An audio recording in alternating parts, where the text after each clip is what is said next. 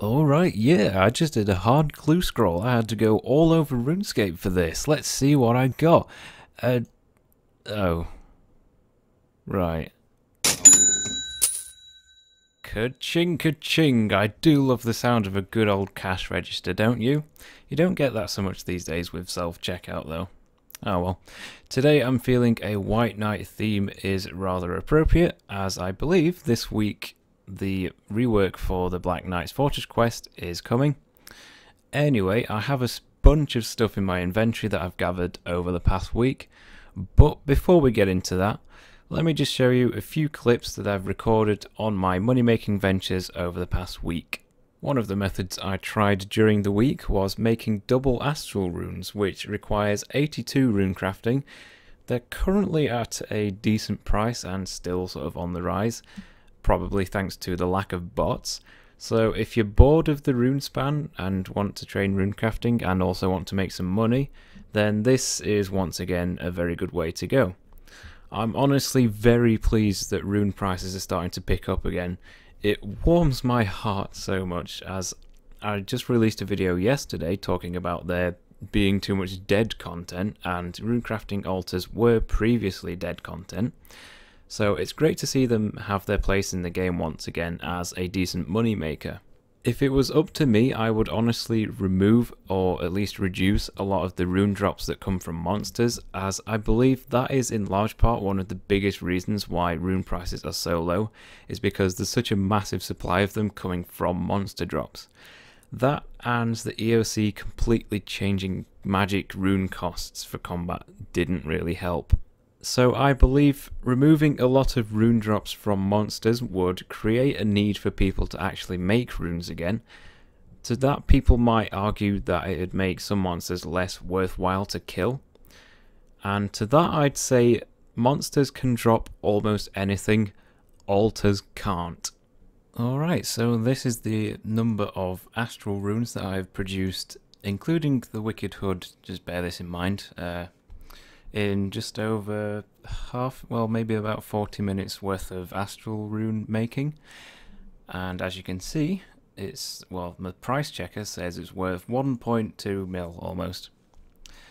And that is pretty good, I have to say, so thank you to whoever suggested that. I've forgotten your name, I'm sorry, but I'll probably post a screen cap of the comments that was left. So yeah, here we are. This person suggested I do astral rune running, and it turns out it's actually quite good now, so I estimate this to be about $1 mil an hour, considering the cost of the essence. So runecrafting is once again somewhat profitable. I believe they're going for about $2.75 at the time that I'm recording this. No, maybe not. Okay, let's try this again. We'll come back once they've sold. Alright, a few minutes later, everything has sold. Let's see how much we got. And bang on mid-price, that's not too bad. How much are we on now? 31.4 mil. Not bad. I also did about 2 hours of Grenwall hunting in total, which was very lucrative indeed. But I've mostly been at the QBD trying to figure out the best way of killing her still. I've come to the conclusion that range just generally sucks, and mage is the best way to go if you don't have Drygores, Torva and all that very expensive melee gear. Which is strange, since I was using a royal crossbow with range, which is supposed to be particularly effective against the QBD because of the lore, but I tend to find that when I'm using a mage setup with a chaotic staff, I just seem to be able to do damage more consistently. So there's a pro tip for you if you're looking at doing the QBD.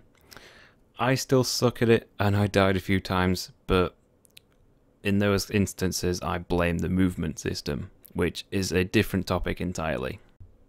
Okay, back to present day, and as you can see in my money pouch, I currently have 32.7 mil, which is from odds and ends that I've sold from various Slayer tasks and other random things like that I didn't particularly record.